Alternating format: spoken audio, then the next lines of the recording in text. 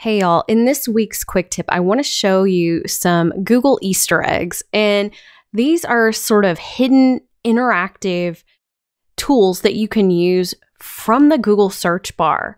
And the first one I want to show you is called the Google Spinner. Now, I've had kind of mixed results in terms of using the word spinner, but if you put Google in front of it, it definitely comes up.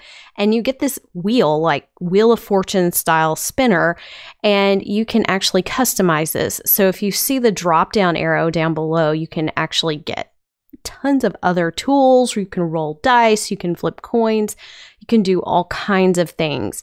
But I wanted to show you this because you can change the wheel size and you can have all the way up to 20 numbers. So you could use this in your classroom. You could assign numbers to groups. You could assign numbers to students. And this could be a random way to call on those students or groups. You can also flip this switch and turn it into a fidget spinner, which if you spin it, it looks just like what our kids are walking around with. But the spinner is awesome. Of course, you can see these other tools down here if you haven't played around with these.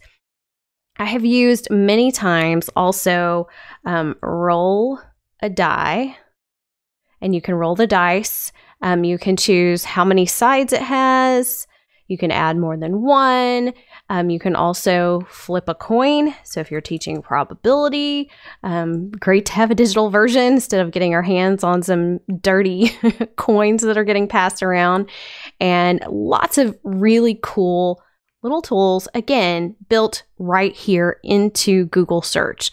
So you can flip through this. You can see some of the other things. Some of these are not actually listed and some are, but these are typically referred to as little Easter eggs that you can find kind of hidden away in Google. If you like this tip, click that thumbs up and subscribe so that you get notified when new tips come out each week. Bye, y'all.